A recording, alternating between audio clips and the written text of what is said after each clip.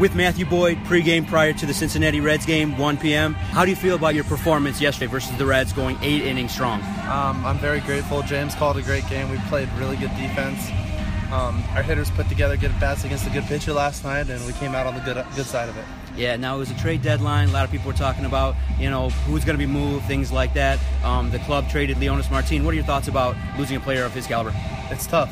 He's a great guy on and off the field. He was an awesome leader for us, and he will be missed. But it's kind of a next man up, and we got a deep team. So I know Jacoby will do great out there, and Gerber's up here now, and he can play the game too real well. And for you personally, how do you feel you handled it, knowing that your name might have been in the mix? And I know players talk about it, that they just got to go about their business. How do you feel you handled it around the trade deadline?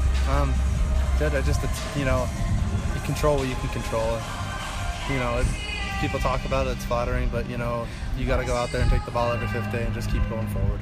And the rest of the way for you, what are you looking to accomplish the rest of the season? Just attacking a pitch at a time, sticking to the routine, and finishing strong, and doing all we can with what's left in this season as a team. Matthew, thank you for your time. Yeah, of course, man.